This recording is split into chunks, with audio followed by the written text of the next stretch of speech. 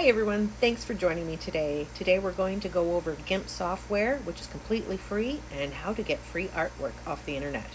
So you're going to go to your Google search bar and click Gimp download. So it'll come up and you want to look for gimp.org.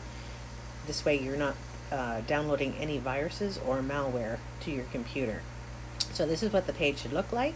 You can either download it directly, BitTorrent, or from the Microsoft Store. I'm just going to download mine directly, and you just do that by clicking on it. Now, to get free artwork, this I found is pretty easy to use just by looking up free coloring pages, because you're already going to have that in black and white. We're just going to click on View All, and we're going to scroll down for some artwork that we can use for this. Oh, that elephant's pretty cute. I'm going to go down here, and I found some really cute Canada, because I'm from Canada, so we're going to use that today. Now I can use this artwork right here, and that's just by going to your keyboard. You click on the print screen. So this will be the first sample that I'm going to show you, and I've already clicked the exe file button, and I've installed Gimp on my computer, so we're just opening that up right now. And it's already showing me an update is available.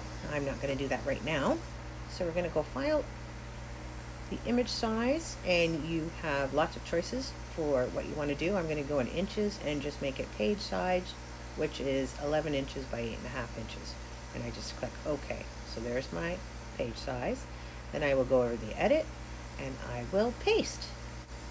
So basically your print screen button on your keyboard is a copy function, and you've just pasted what you've seen on your computer screen.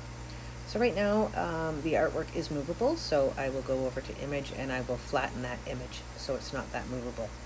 And then I will go into my selection tool there,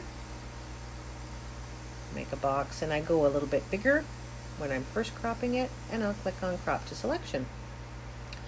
With the magnifying tool there, I can zoom in or zoom out just by clicking which one I want and clicking on the page. So as you can see, I've got some gray circles there that I want to get rid of, and there's some black writing on the bottom, so I'm going to paint those off. But I'm just going to crop now just a little bit closer just to have that done.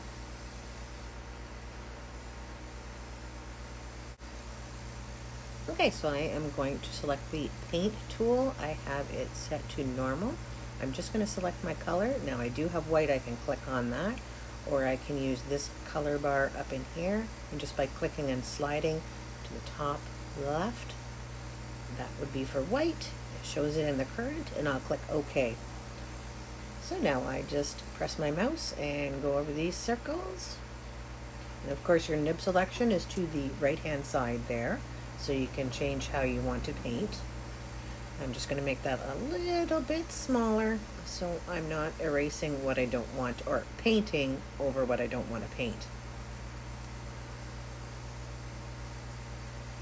Now with the gray circles, I could have probably gotten rid of them with the contrast slider button, but I will show you how that works in just a second. I'm just going to get rid of this bottom black writing by painting over it.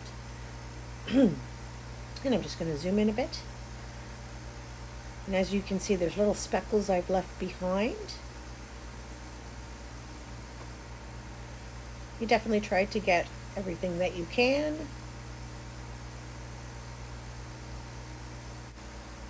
I'm just going to fast forward that. You guys don't need to be bored by watching me paint. So you can use your slider tools to the right hand side and the bottom of the page to move your page around and get it into the position you need. Now I'm going to go image grayscale. Now the precision, I'm going to change that to 16-bit integers, but I can do that in my exporting window as well. I'm just going to go to the brightness and contrast. So by upping the contrast there, if you keep an eye on the bottom left where I had left a little bit of stuff that I didn't get when I was painting, by sliding that contrast up, you get rid of anything that you've left behind, and I probably could have used that for those gray circles as well. So I'm just going to enhance it as well by sharpening it, and that's under the filters. And I'm just going to put it on split view so you can see the difference, because right now it looks a little bit mappy. So by changing your radius amount and your threshold, you can either sharpen it, smooth it.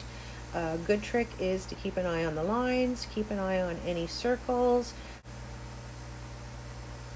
And I'm just going to fast forward through this section because it's just me fiddling.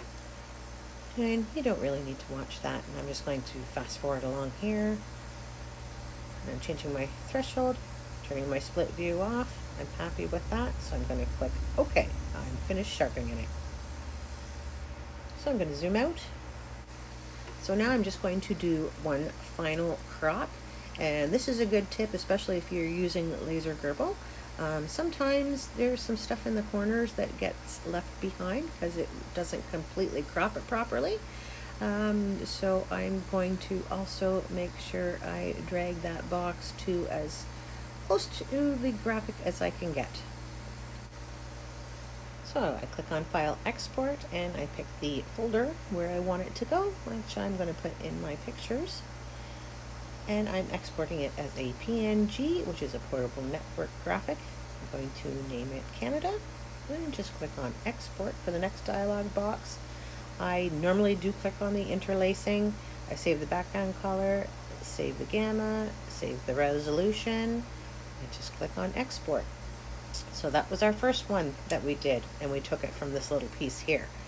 But if I click on this, now sometimes when you click on these and go into the coloring pages, you either have to subscribe to them. If you're afraid of the downloads might contain malware, viruses, trackers, cookies, you save all that trouble just by using your print screen function. Now, if you were to come across a graphic that is too big for your screen, just by right-clicking on your mouse, you'll see the Open Image in New tab. And if you click on that, now you've got its screen size, which again, you can go to your keyboard, hit that print screen function, and you've got that you were able to paste into Gimp. But this is a much cleaner copy, so I'm actually going to use the print screen function for that, which I've already done. And I am just going to make my page size again in Gimp. I'm going to paste the cleaner image in there, zoom in on it, and again I'm going to try and crop it before I flatten the image, which it won't let me do, so I have to go to Image, flatten the image just to keep it locked on the page. I'm going to crop that as tight as I possibly can.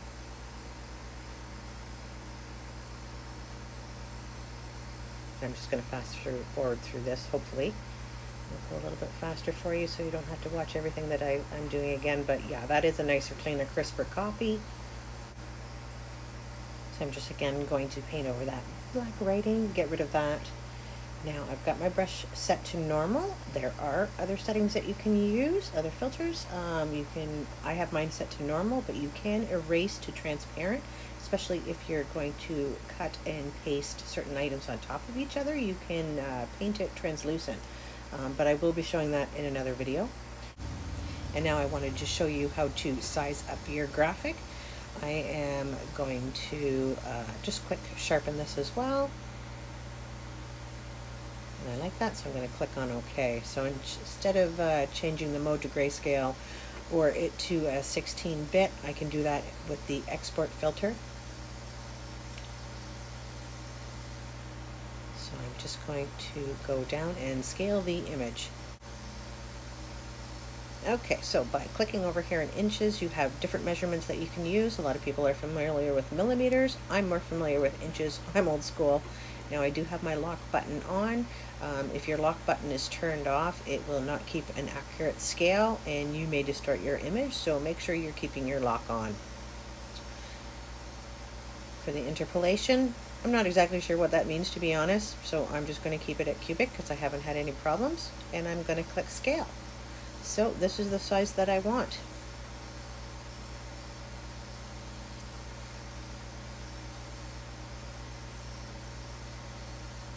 And I'm going to export.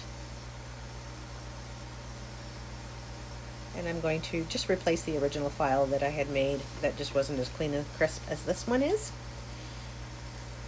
So I'm just going to replace that file. Again, I usually click on interlacing, the save background color, save gamma, save the resolution. I can switch that 16-bit gray, and I'm going to export it. So I already have LaserGRBL open, and I've just clicked on the file open. I'm going to go to my folder where I saved that project. There it is. I'm going to click on it, say open. And important with your sliders here, if you move your sliders from doing photographs and that, make sure you have that at the 50% marks. So of course for the brightness that's 80, the contrast is 80, and the white clip will be 50. I have it set on smooth, line to line tracing. Diagonal is my favorite way to burn. And I just click on next. And these are some of my favorite settings. The 1500 at 150%. I am going to click at the auto size, because I've already sized that image and it's going to make it the size that I want. So I'll click on next, and there we go. It's come up in LaserGRBL and I am all ready to burn. So I hope you found this video helpful, inspiring, and you're ready to go create. Stay tuned for upcoming videos. Have a great day, everybody.